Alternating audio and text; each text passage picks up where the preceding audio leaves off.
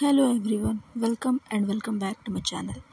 In this video, I'll solve this question with exam approach, so stay tuned.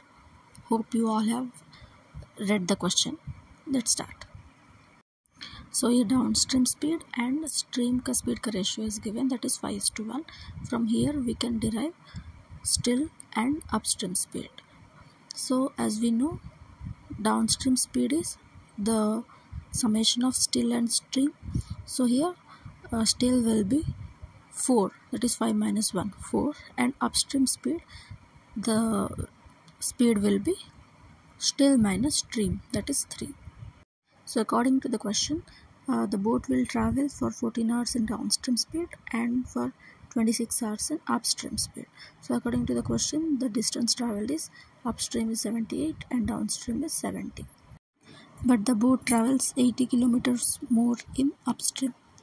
So the 8-part gap is equals to 80 kilometers. One part will be 10 kilometers. So here x, which is downstream speed, is 70.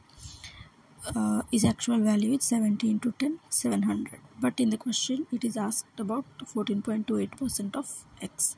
So 14.28, as we all know, 1 by 7. So 700 ka 1 by 7 will be 100 kilometers. This is the answer. Hope you liked it. Thank you.